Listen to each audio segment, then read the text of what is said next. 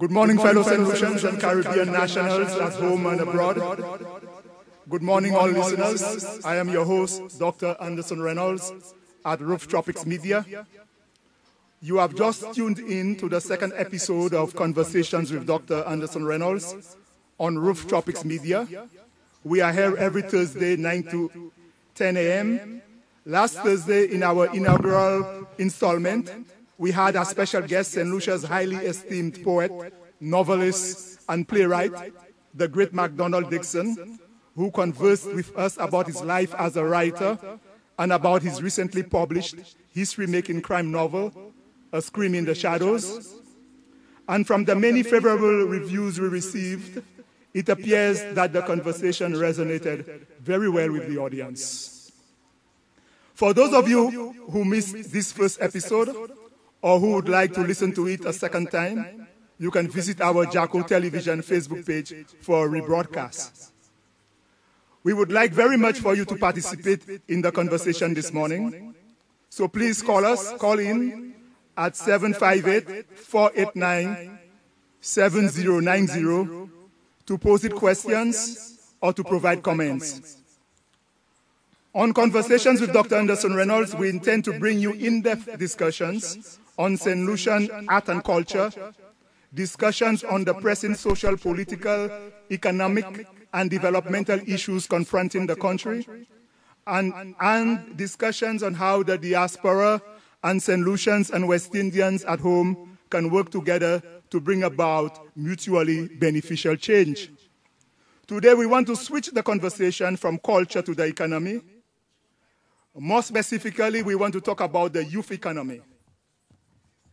In his 2021 election campaign manifesto, the St. Lucia Labour Party had pledged to establish a Ministry of the Youth Economy to administer the programs and activities of the youth economy, to provide finance, fiscal incentives, and marketing support to young entrepreneurs, to encourage programs that support skills training, mentorship, and the development of emotional intelligence, and to ensure that the youth economy is an integral part of the wider economy. So with regard to the youth economy, this was what the present administration had promised to deliver. And apparently, the Prime Minister, Philippe J. Pierre, and his government is making good on that promise. For in November last year, the government formally launched its Youth Economy Initiative with a $5.42 million EC grant from the Taiwanese government and the establishment of a Youth Economic Department within the Ministry of Finance and headed by Honorable Wayne Girard, Minister in the Ministry of Finance, Economic Development and Youth Economy, and Parliamentary Representative of Ancillary Canaries. So then, what is the youth economy? Or what is the government intended focus when it comes to the youth economy? Well, if we define economy as the system of production, distribution, trade, and consumption of goods and services in a country or region, then the youth economy pertains to the production, distribution, and trade in goods and services that are undertaken primarily by the youth. So more simply put, the youth economy is the configuration of economic activities spearheaded by the youth of the country, where the youth population is often defined as persons 15 to 29 years old or persons 15 to 34 years old. Now then, what is the government's intended focus when it comes to the youth economy? Well, let's hear directly from the Prime Minister at his official launching of the youth economy.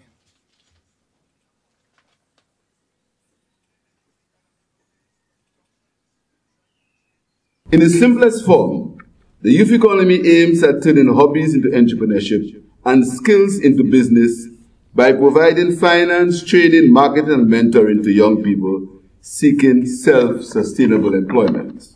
The youth economy will create a special space in the economic system for young people to develop and grow their ideas.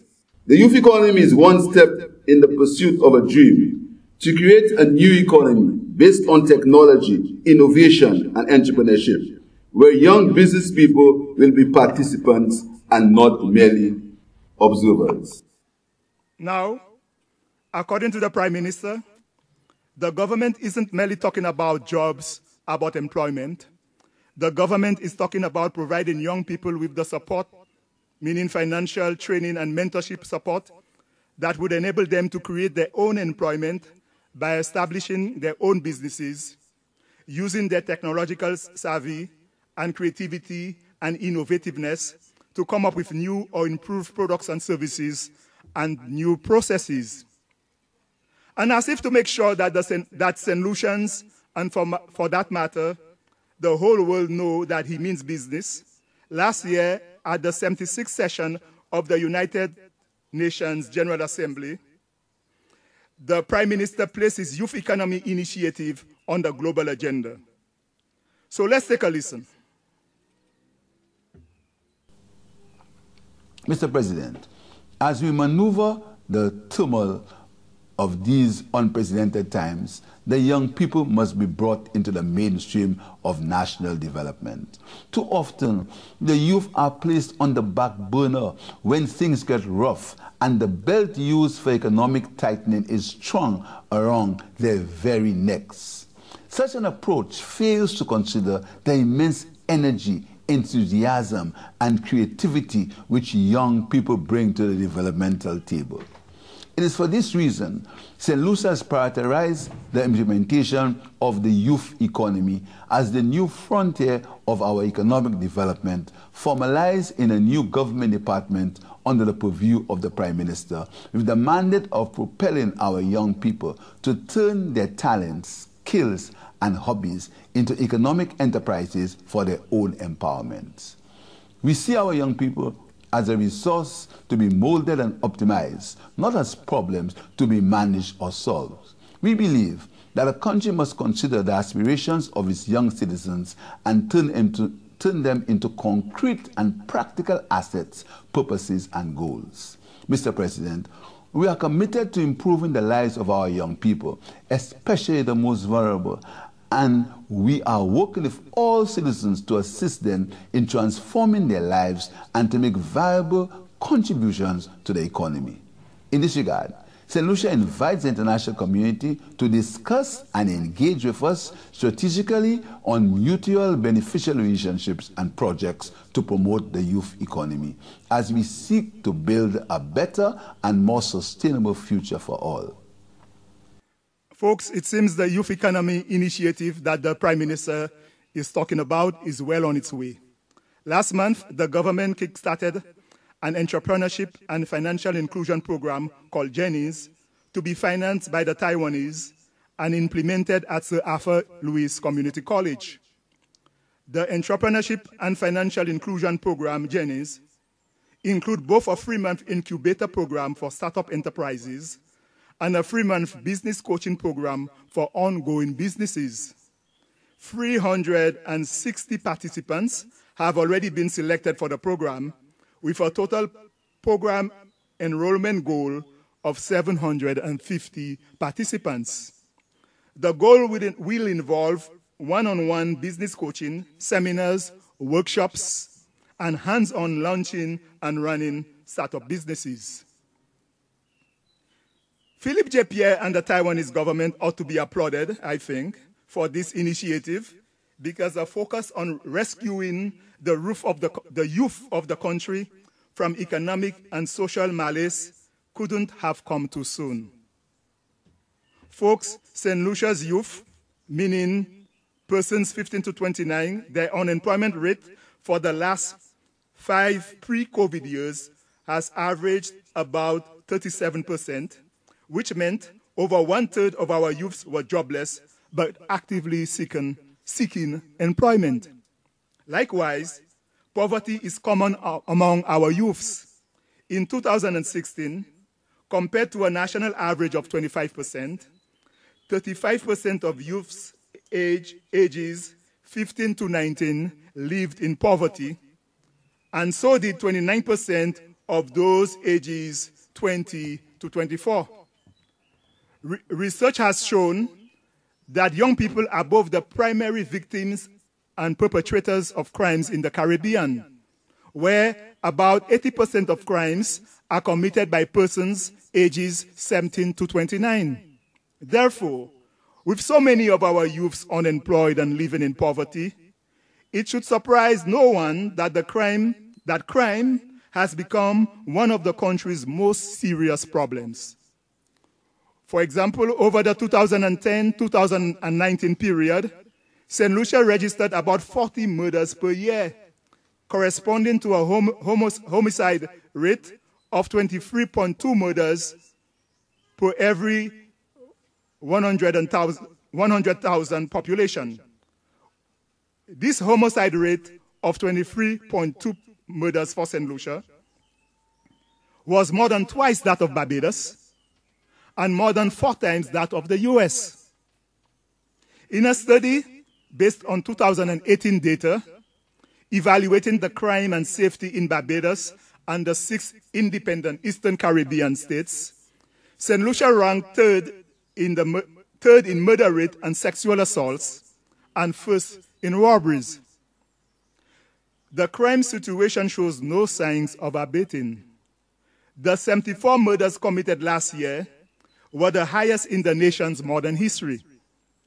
We are less than 3 months into 2022, yet we have already witnessed no less than 11 homicides. Clearly from the above discussion, it should have become clear that addressing the economic malaise of our youth must be a key consideration in setting the country on the path of social and economic progress. After all, the youth represents almost a quarter of the population if we define youth as ages 15 to 29, and almost a third of the population if youth is defined as ages 15 to 34. Thus, any national economic development initiative that fails to embrace the youth of the country is doomed to languish. Hence, today, we have as our special guest none other than business innovator Alexander Clarke to discuss the challenges and pitfalls associated with implementing the government's youth economy initiative. I can think of no one better positioned to grapple the social, economic, and existential issues confronting our youth today, and to weigh in on the orchestration of the youth economy. Mr. Clarke has an extensive involvement in youth and sports, both as an athlete and as an administrator. He played for St. Lucia on both the national basketball team and the national under-18 football team. He served as a youth and sports officer in the Ministry of Youth and Sports for over 3 years.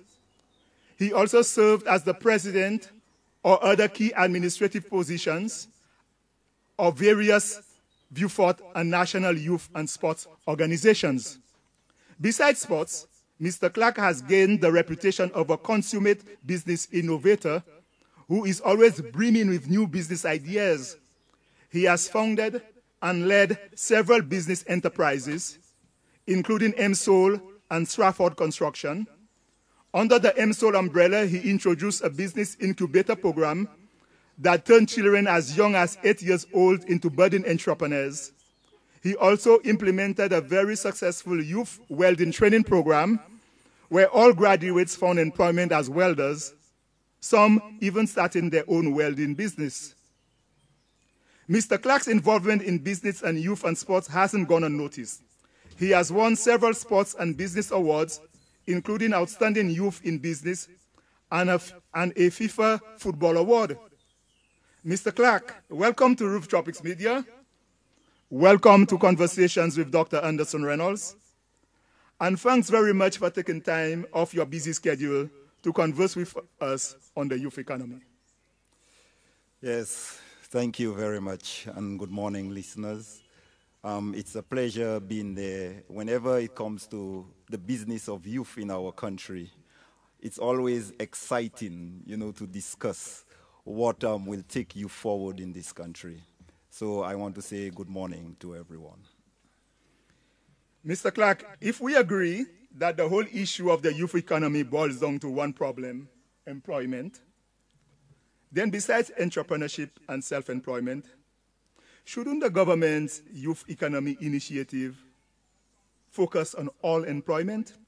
After all, although the government's youth economy initiative is an applaudable effort, it can't be expected to make much of a dent in youth unemployment, at least not in the short and medium term.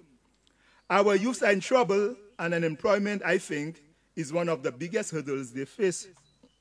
So shouldn't the focus be on the full employment of our youth, meaning ensuring that all our youths are employed, whether it be self-employed or salaried employment? Well, I think that it is very important for us to employ every youth in this country. And government should focus on full employment. Reason for saying this, for instance, if we have trained 1,000 entrepreneurs, and then let's take, for example, that they employ at least four youth, then we still have a large sum of young people still unemployed. I think one of the things that government can do is to use the strategy that they used in 1998 when they started the STEP program, where they had young people in internship. With that will cause direct employment for a number of our youth, and they will also be trained being attached to other institutions. So when you say internships, you're talking about job internships? Job internships. Whereas they can go in there, make a contribution to the businesses, help them develop. They too will be developed by learning new skills in the process of doing this. So I guess you are saying besides self-employment, we should also be pursuing employment generally, employment at business firms, employment at other institutions, and so forth. Yes, this should be done, but it should be done immediately, because if we look at the numbers in terms of youth that are unemployed, it shows that there is an urgent need to start off young people being employed. And I think the time is now, and we should waste no time in doing so. Now, the numbers that have been bandied around as far as youth unemployment, we are looking at 15,000, according to the Prime Minister himself, 15,000 unemployed youth. So I quite agree that even if the youth economy, which according to the Prime Minister will be focusing on self-employment and entrepreneurship, even if this was successful, say we were able to employ 1,000 youths as self-employed youths, this would still leave 13,000 youths unemployed. So this helps emphasize the point that the Prime Minister's initiative, youth economy initiative, may not go far enough in remedying our youth, the unemployment problem our youth faces. But since the government and the Prime Minister is really focusing on entrepreneurship, really focusing on getting youths to start their own business, how active are our St. Lucian youths in entrepreneurship? Are our youths up to the challenge of taking advantage of the Prime Minister's youth economy initiatives? How much of an entrepreneurial culture do we have in St. Lucia? And should part of the youth economy initiative be focusing on developing an entrepreneurial culture in St. Lucia? What are your thoughts on this? We do not have an entrepreneurial culture in St. Lucia. Most of us, or most young people, get into business when they're in the late 20s and early 30s. And by starting off at this age, it puts us at a disadvantage. I think like what the government should focus on is to have young people starting at a very tender age. With M-Soul, we're realizing that even children at the age of 8 can start their own business. And if we develop that culture, then this would be very good for our country. Okay. Yes, one suspect, or maybe one thought that came to mind, is that some people turn to entrepreneurship out of desperation when they cannot find a job anywhere else. So it's like starting their own business or getting involved, becoming entrepreneurs is like a last resort when they get involved in out of desperation. So you are saying it should not be out of desperation. We should inculcate in our young people from an early age the spirit, the culture of entrepreneurism, so that they see starting their own business as a viable option to salaried employment.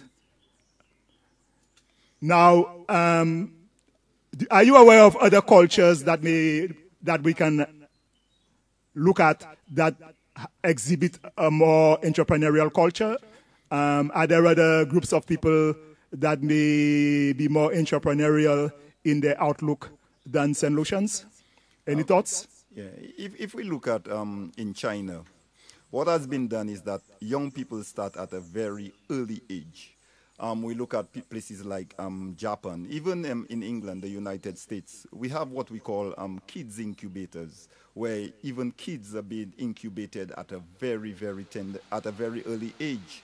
And in St. Lucia, I don't even think that we have a business culture, an entrepreneurial culture. I think what we have is more or less like hustlers, people just trying to hustle here and there. We have nothing that is organized, formalized. We in terms of taking it beyond just St. Lucia, we'll have a difficult task. If we look at some of the businesses that are successful in St. Lucia, we look at the Duboulets, the Chasnays, and other companies. What has happened is that they started very early, and these people went into business at a very tender age. So that helped them now to become very good and successful entrepreneurs. Yes, I think I can provide some support to your comment, because right now I'm in the process of writing a book called Race and St. Lucian Politics. And in that book, I'm tracing the history of St. Lucia's Creole whites. And one of the things that jumped at me was, in the past, most of these families, they never saw their children as going and seek employment elsewhere. It seems like they have always been focusing on sending their children overseas to gain education and expertise, and for the children to come back and join the family business, which suggests that right from an early age, the children are inculcated in the habit of entrepreneurship. And right from the start, they see themselves more as being self-employed persons, joining the family business, expanding the family business, than going out and look for employment. But a following question comes to mind. Do you think in St. Lucia we have a stigma against business?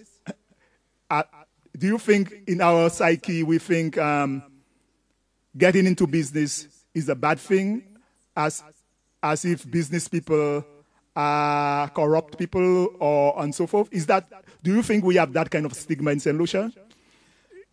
We do. I remember a young boy at the age of 8 said to me, why should he go into business when those that are in business are corrupt, they are manipulative, they use other avenues like drugs and these things to get into business.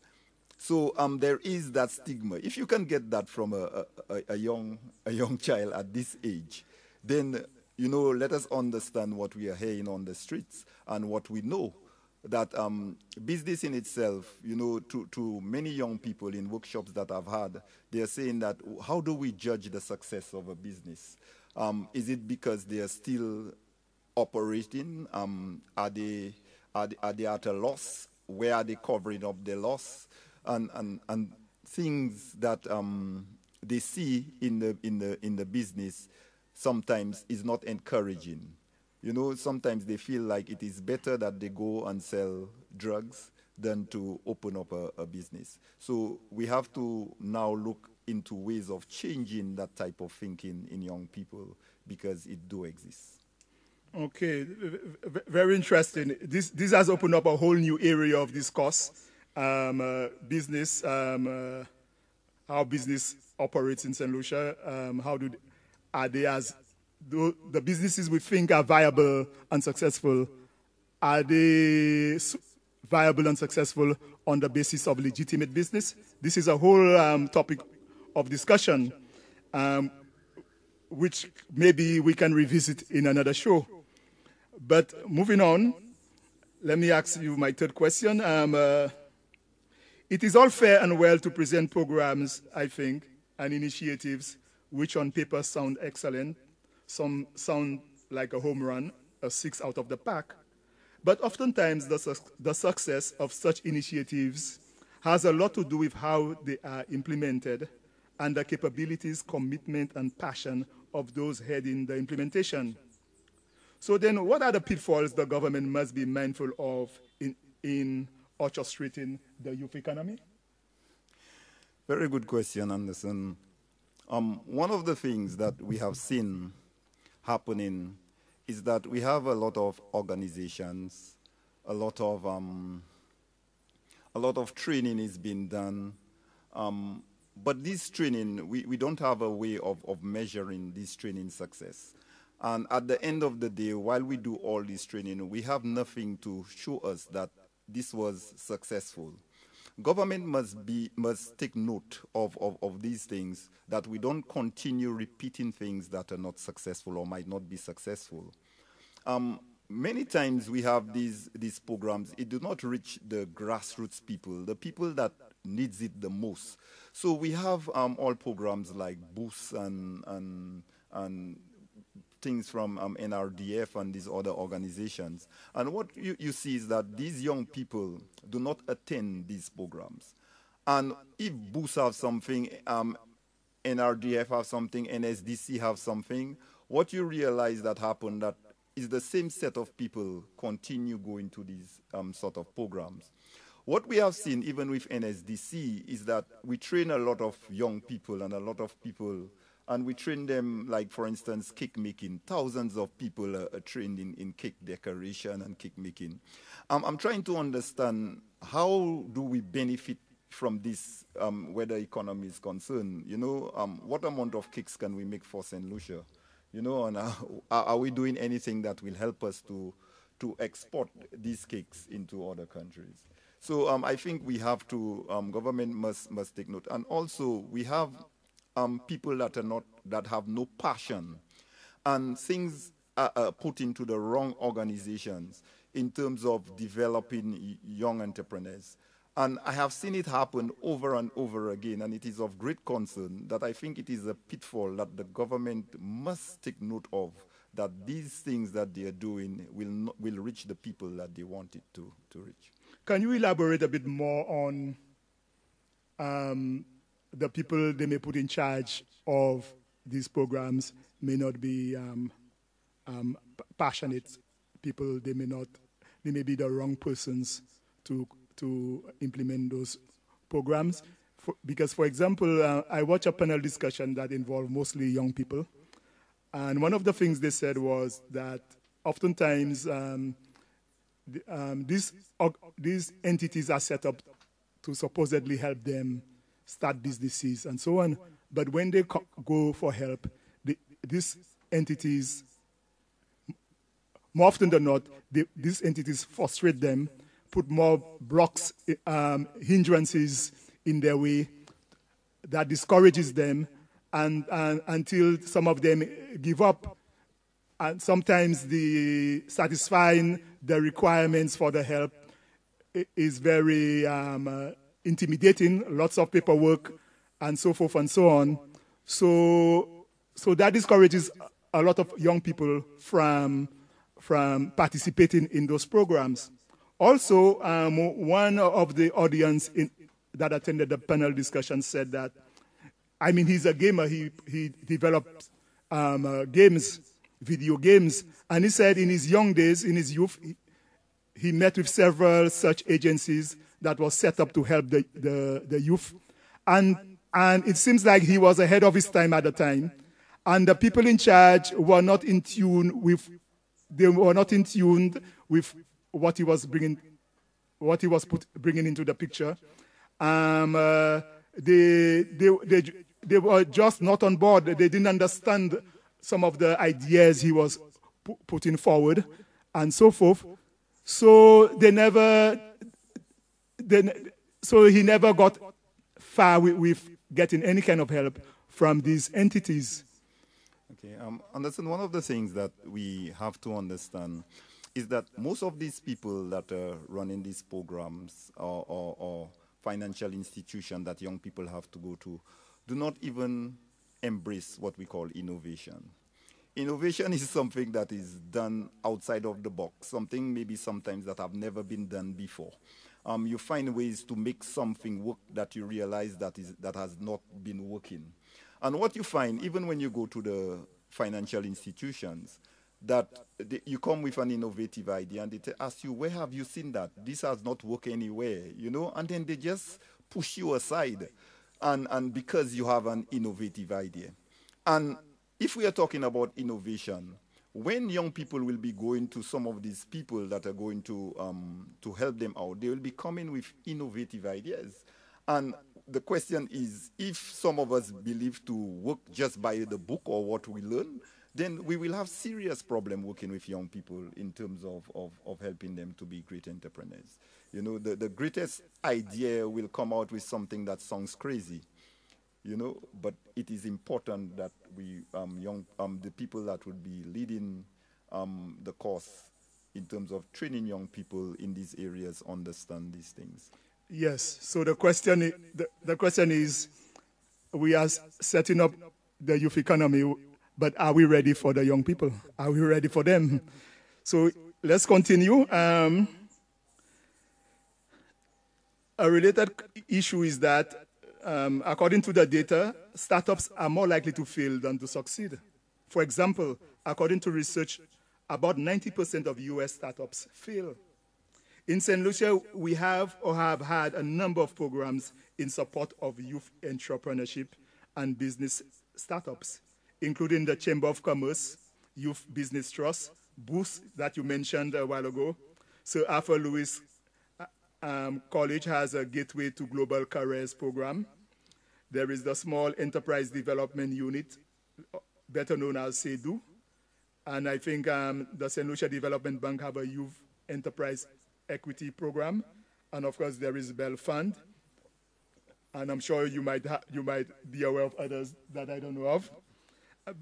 So the question is, given that so many startups fail, and given that we have had a number of programs and initiatives to stimulate the youth economy, even though it wasn't called that, how successful are these programs, you reckon?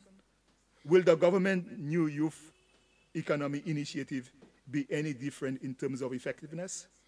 Well, from what I'm hearing, it don't look to me like it would be any different. We have, you hear about that they are going to put things together in terms of making it easy for young people to gain finance. This has been there. We have had the Bell Fund program, you know, where young people would get, you know, funding. And at the end of the day, approximately, I don't know how much, but about 90% of these businesses are not in existence.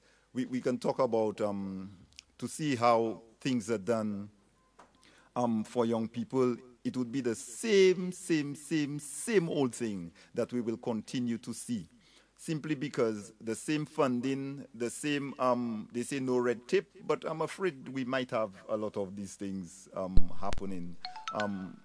where businesses are concerned. So I don't see anything new. I don't see anything different unless like we really truly embrace innovation for what it is. I think that's where we will see some results. Well, this takes me to my follow-up question. If this is your assessment of what the past, what have been done in the past to stimulate the youth economy, if this is your assessment, what can be done to improve the viability and sustainability of entrepreneurs and business startups? One of the things that I think that needs to be done, people start up businesses and before 2 years, it's gone.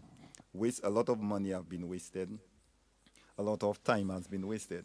I think government need to use organizations that to maintain, to help maintain these businesses. Let's take, for instance, someone might be very versed in terms of carpentry, but this person don't have the management skills. Now, if you have to teach this person all these things, we'll find ourselves in trouble. So we should have a central organization, whereas these people will be doing these people accounting and marketing to help them to develop until they can really truly go on their own. We are dropping these young business people too early and not enough support.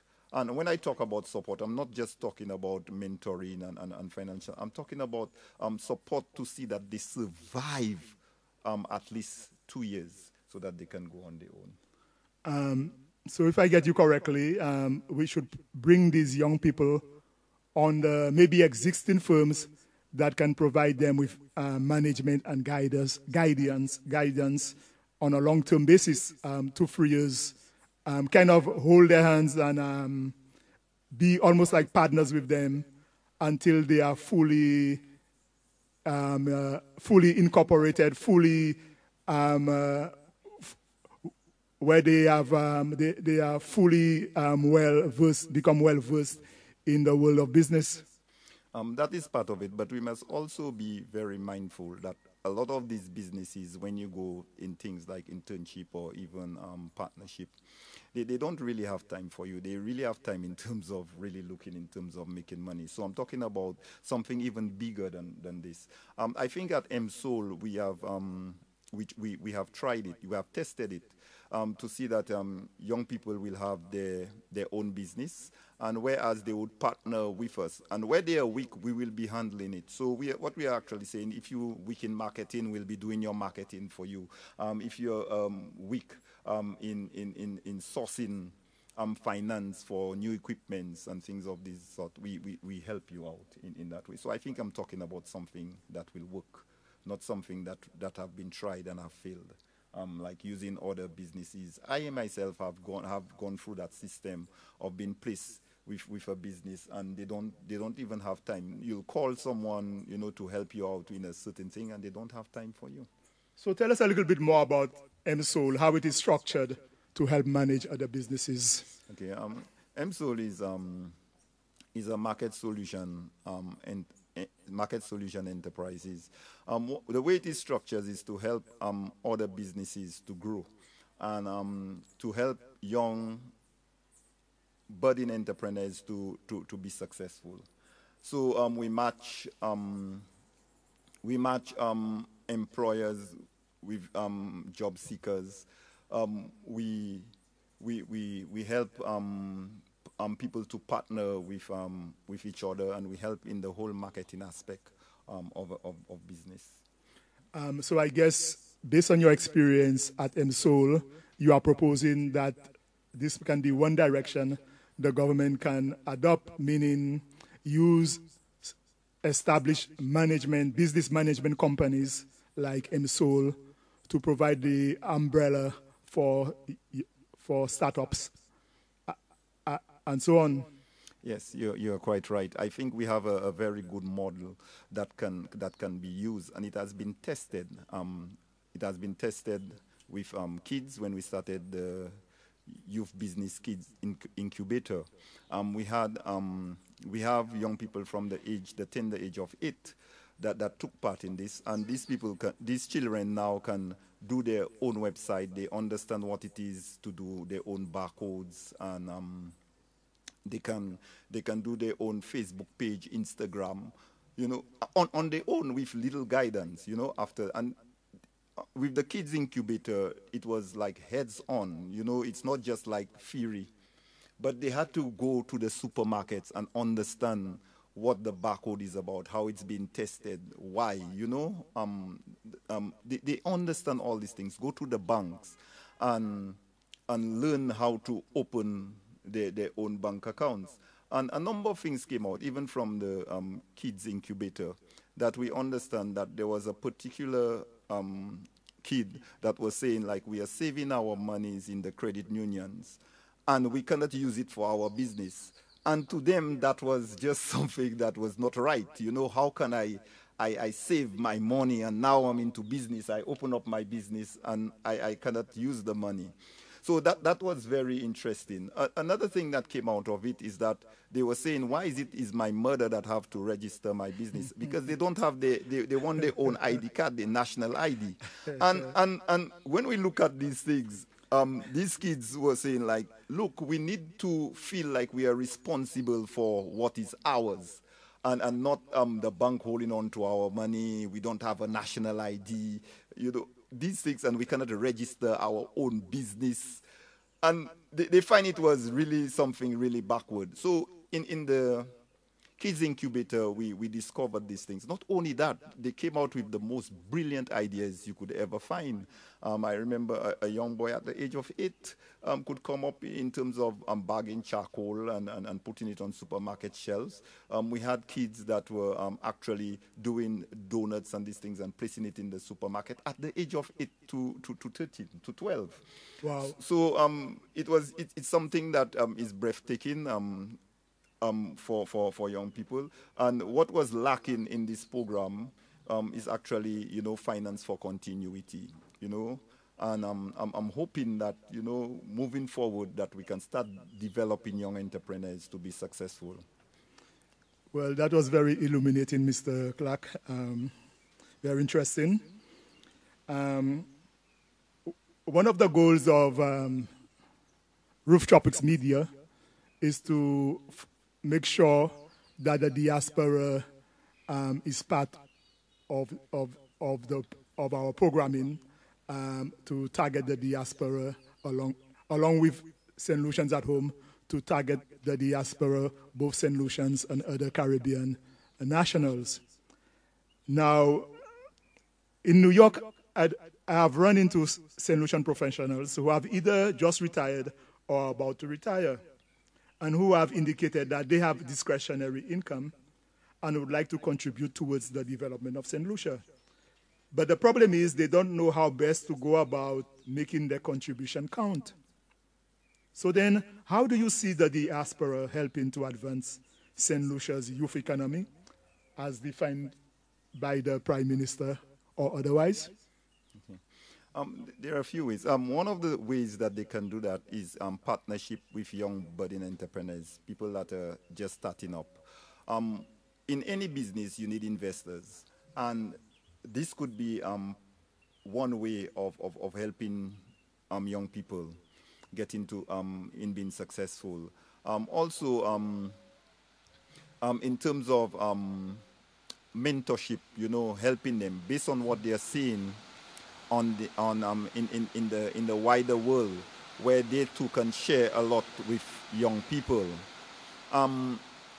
Another way is like MSOL had a program called the youth welding program, where young people came learning how to weld, both male and female. And out of that, we had a startup program. We had a program with 8 individuals. And what happened is that at least 4 of them continued on a full-scale basis. 2 of them opened their own welding service. 2 of them are actually working with other welders.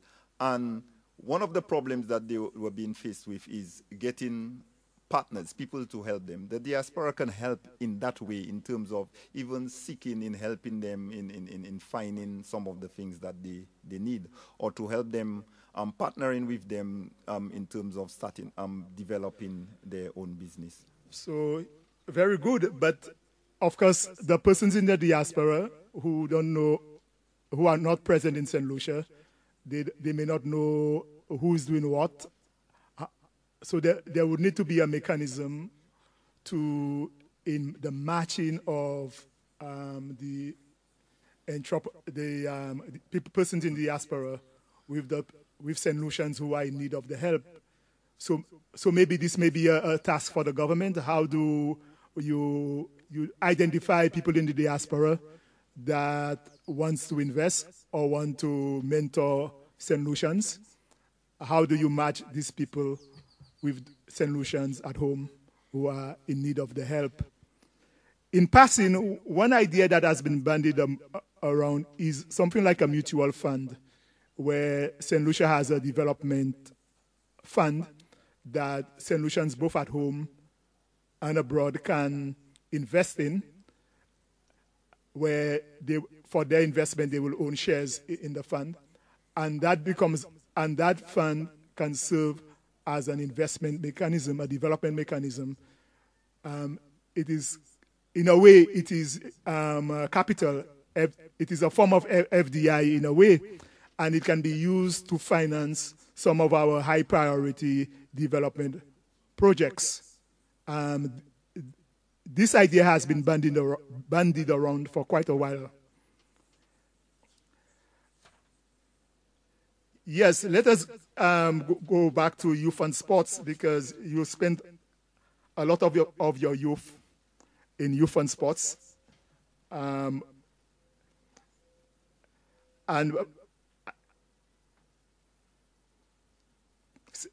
you know, St. Lucia has a network of youth and sports councils that include the National Youth Council, youth and sports officers, and a youth and sports council in each constituency district. Is that correct? Yes.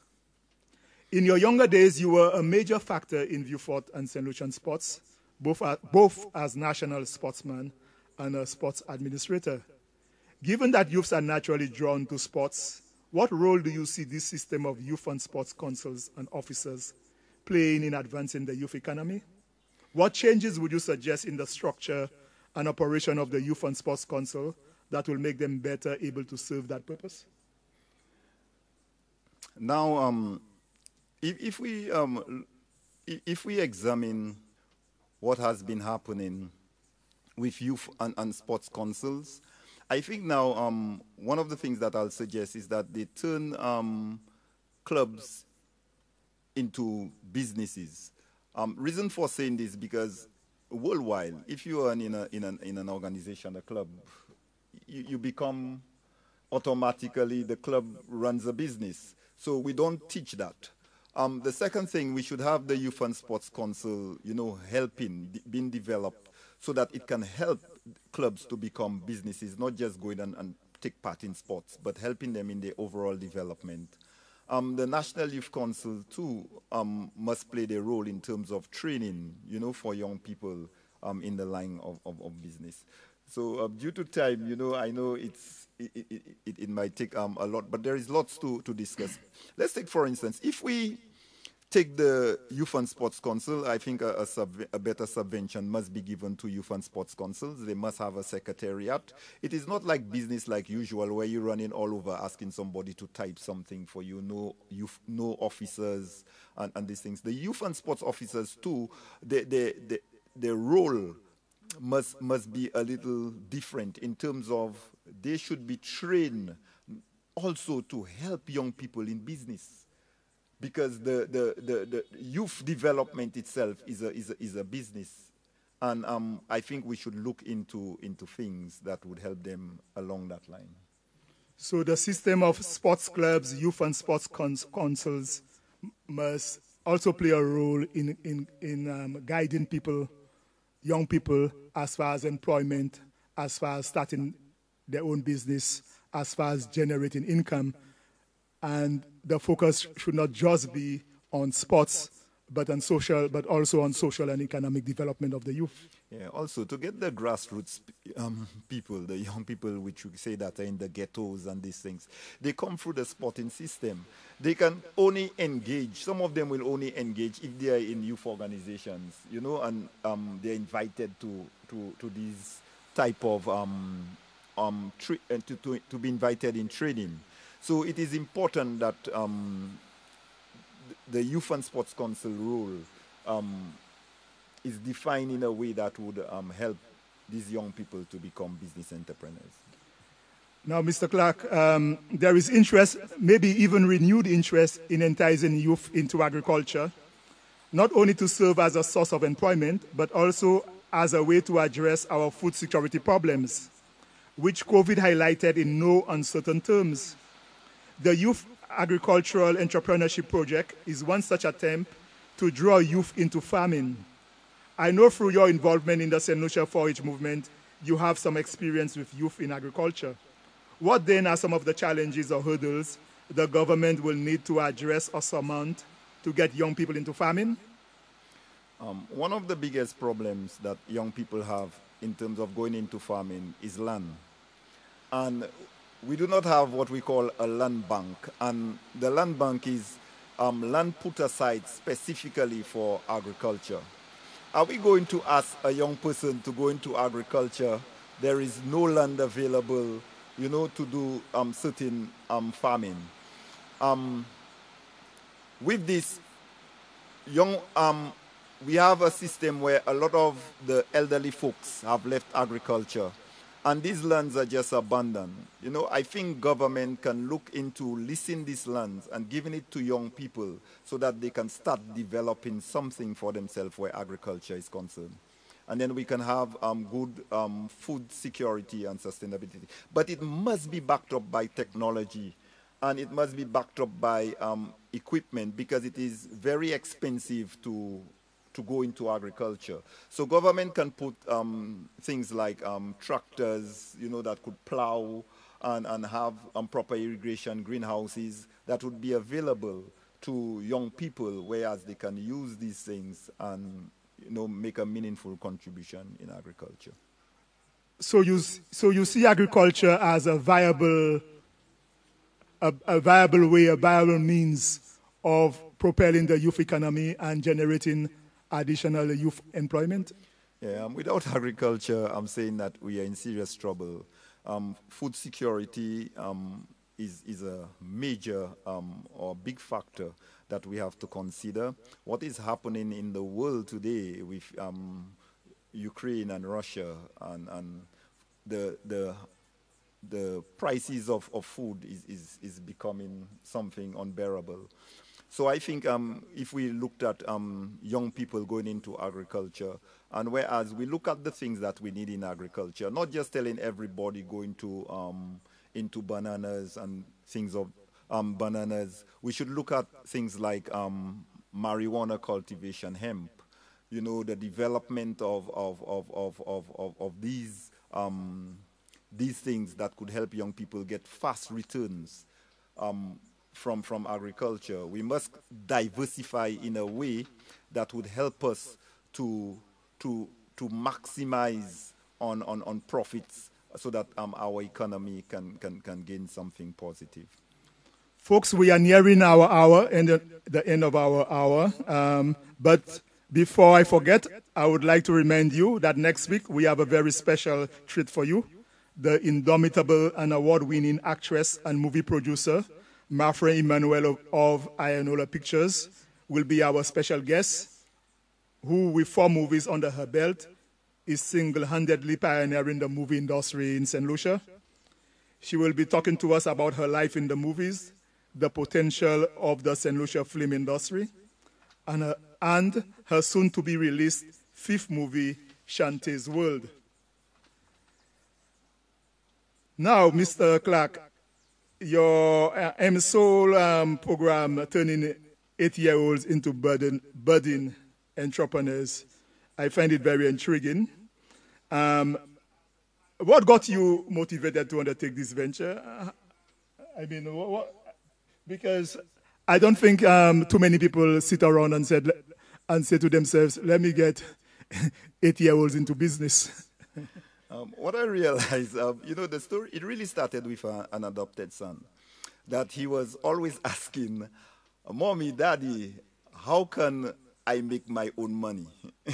And he was always the type that wanted to get things to sell, and if he worked for you, he wants to be paid because he wants his own money to do his own thing. And he also had this dream that he wants to be a millionaire. And I'm realizing that it was one of the things that motivated me. And also, I was realizing that we do not have an entrepreneurial culture in St. Lucia, and we need to start at a very early age. And I think that's one of the things. And while it has been tested, I can tell you, these young people have ideas or skills and talent that is unbelievable, you know? So what really motivated me was my adopted son and wanting to see St. Lucia culture change to an entrepreneurial culture. And I believe that we were supposed to start at a very early age. Thank you.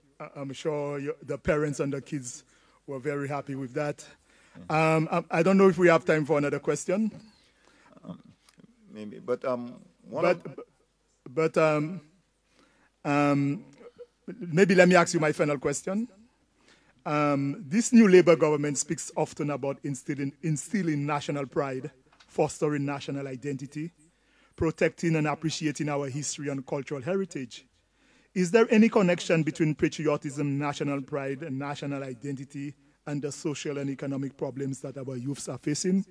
Would addressing these issues, as the government seems inclined to do, help in the success of the youth economy? Yes.